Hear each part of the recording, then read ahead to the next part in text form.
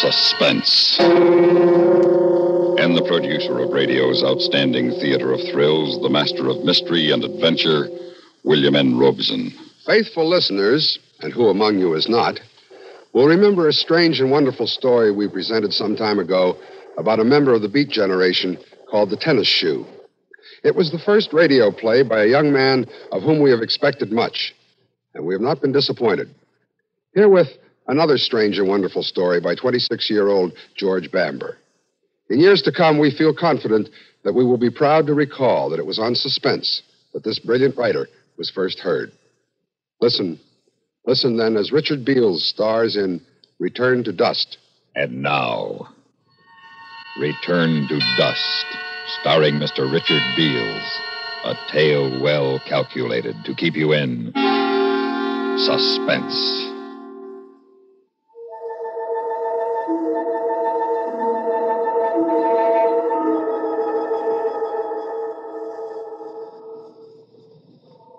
Testing. 1, 2, 3. Testing. Attention, Dr. Warren Bader, Department of Pathology, School of Medicine, State University. This is James Howard, Research Fellow in Pathology, speaking.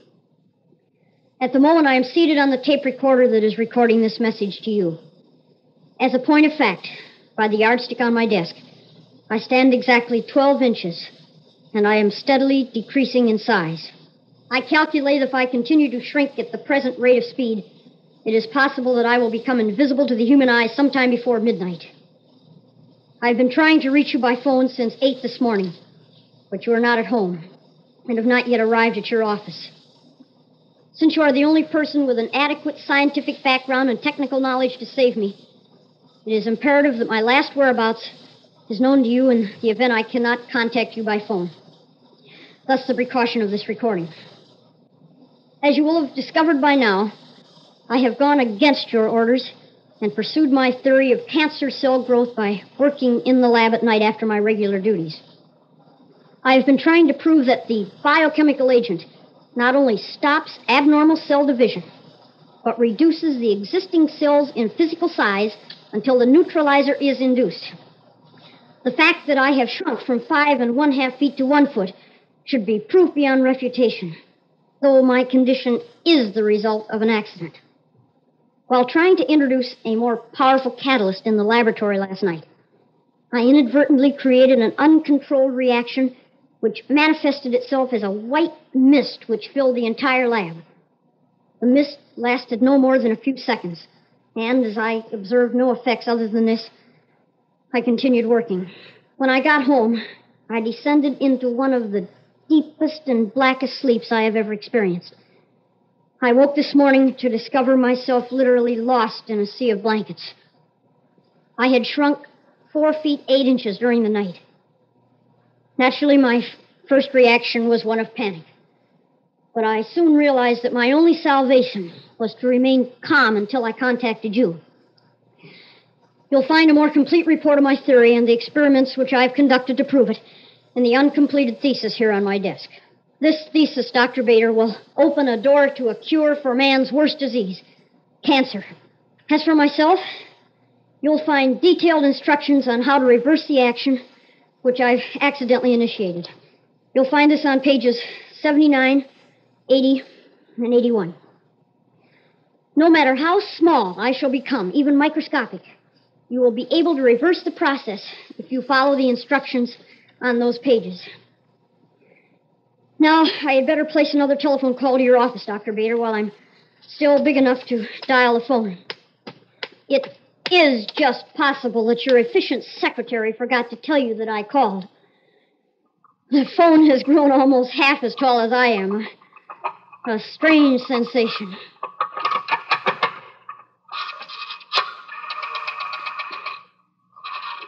Who would think the tensor springs on these dials would be so strong?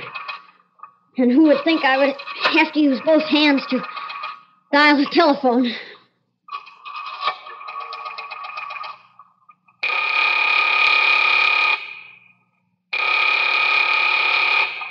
Pathology, Dr. Bader's office. Miss Pritchard speaking.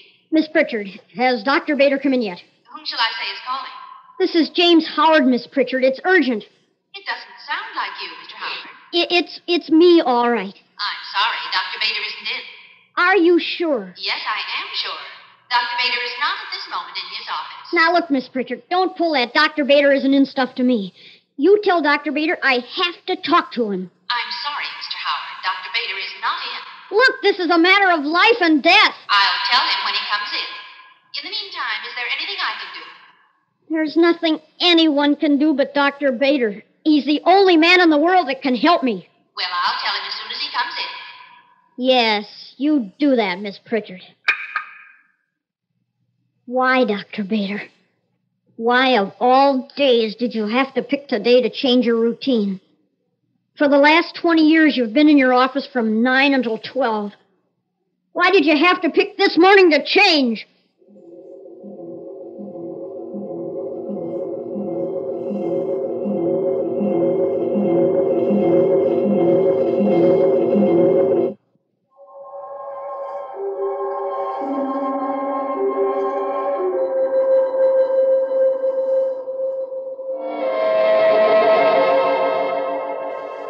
Yes, self-preservation is the most powerful instinct. It is now 3:30 in the afternoon, and I have shrunk to the unbelievable height of 6 inches. And I'm continuing to shrink. Yet I'm taking every precaution to guarantee that I stay alive. What have I got to live for? What am I? A 32-year-old old man that's losing his hair? Walks with a stoop from years of hunching over microscopes? What have I got to show for it? A cheap, furnished room, a meager position as a research fellow, which doesn't pay enough to live like other people. Not enough to have a wife or children. And no dignity, certainly. All that I can call mine is in this room. A couple of suits, some socks with holes in them, piles of heavy books, a microscope on my desk, and a tape recorder to record my notes on. That's all that will be left of Mr. James Howard, research fellow. Oh, excuse me, Dr. Pasteur. And one green and gold parakeet with the name of Pasteur. To pose a hypothetical problem, Dr. Pasteur. Who's going to change the water in your cage if I return to dust? Certainly not Dr. Bader. He might steal what little water you had, but he wouldn't change it. Who will? If I don't contact the doctor, it may be a week before the landlady comes up here to clean. He'd starve to death. I've got to open that cage and let him loose. But how? The yardstick. I can push the latch open with that. Yes. Yes, I can just reach it. There. You're free, Dr. Pasteur. You're free. The window is open across the room. There's a whole world. Fly away and make a name for yourself. The whole world. I've got the whole world ahead of me, too, if I live. After I publish my thesis, I'll be famous. I'll have everything I ever dreamed of. But not unless Dr. Bader gets the instructions. So, we resume taping. But I can't reach the start button on the recorder. These books, they're like a grand staircase to the tape deck.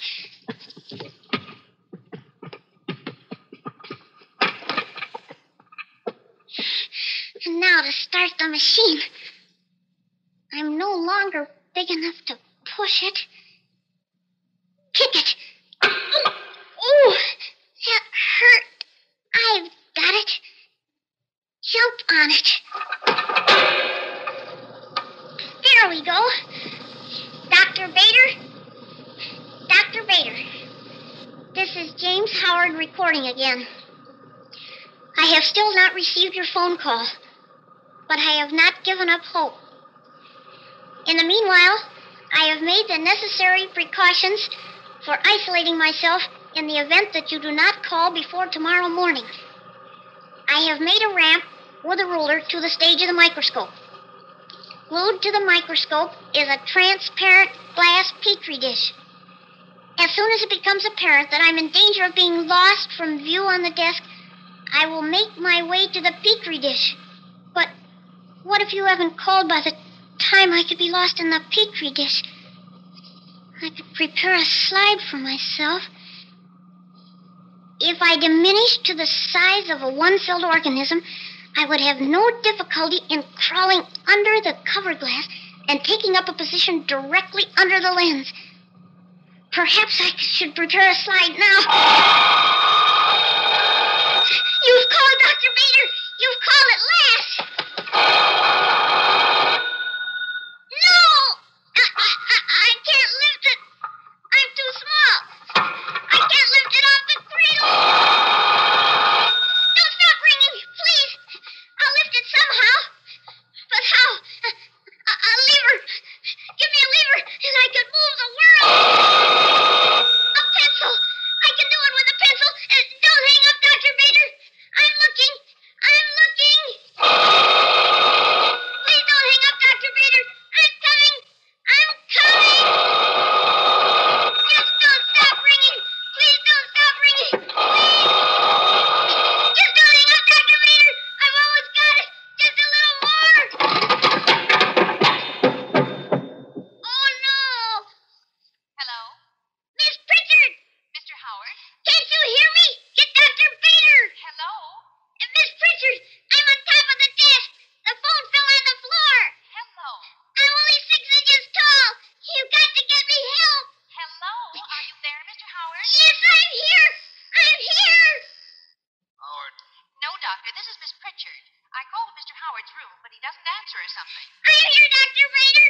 I'm here. I mean, he doesn't answer. Well, I rang, and then the phone just went dead. You can hear for yourself. Dead. The phone didn't go dead. It fell on the floor. Well, call him back in about an hour. See if he answers. Don't hang up, Miss Pritchard. I can't put my phone back on the hook. Well, what if he doesn't answer then? All you'll get is a busy signal. What do you mean, what if he doesn't answer? He will. When he called this morning, he sounded very strange. Don't let him hang up, Miss Pritchard. Howard's been very strange since the day he joined the department. You can't get him today. I'll talk to him when I see him tomorrow. No. Yes, Dr. Bader. No, please don't hang up. I'm still here. Please don't hang up. Dr. Bader, please.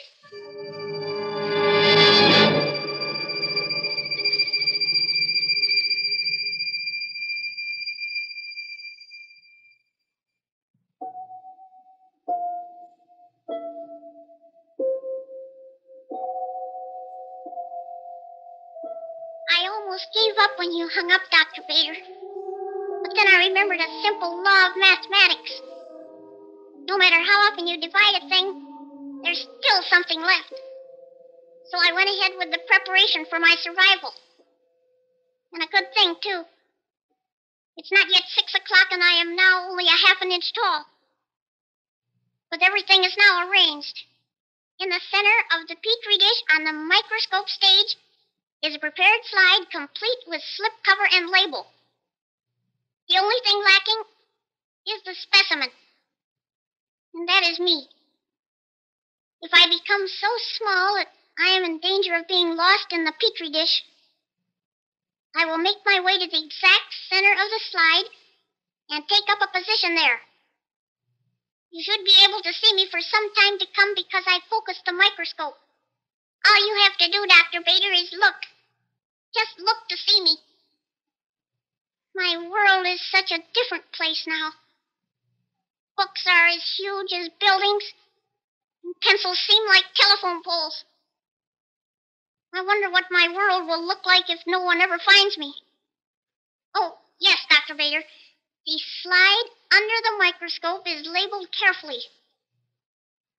Of all the slides I've labeled in my lifetime, I hardly thought the last one might become my epitaph. Specimen, James Howard.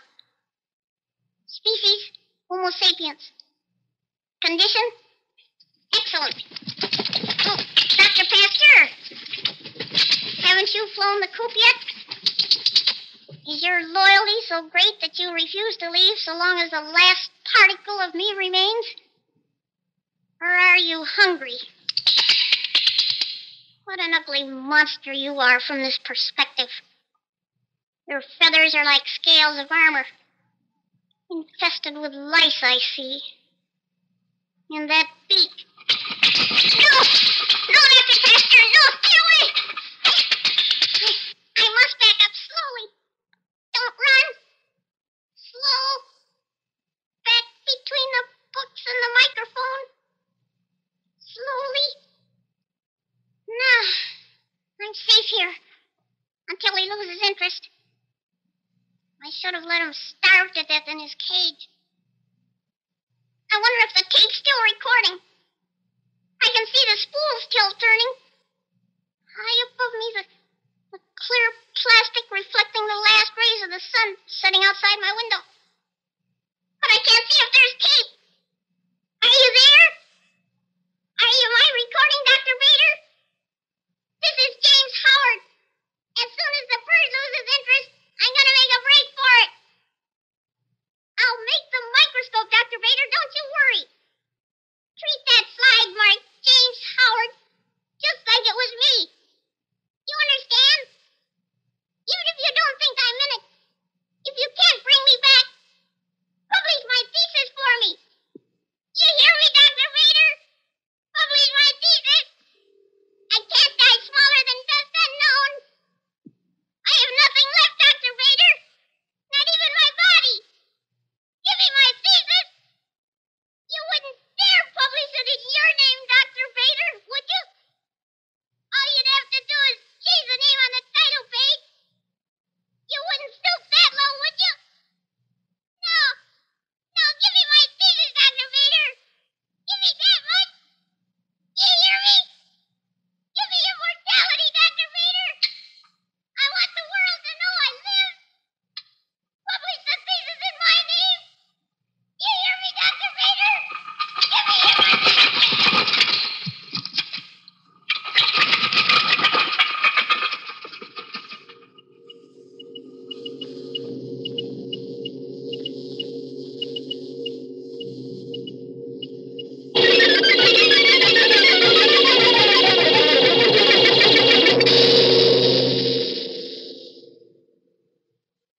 Suspense, in which Richard Beals starred in William N. Robeson's production of Return to Dust, written by George Bamber. Supporting Richard Beals in Return to Dust were Paula Winslow and Lawrence Dobkin. Sound patterns by Bill James and Tom Hanley. Listen. Listen again next week when we return with Victor Jory in Death Notice. Another tale well calculated to keep you in suspense.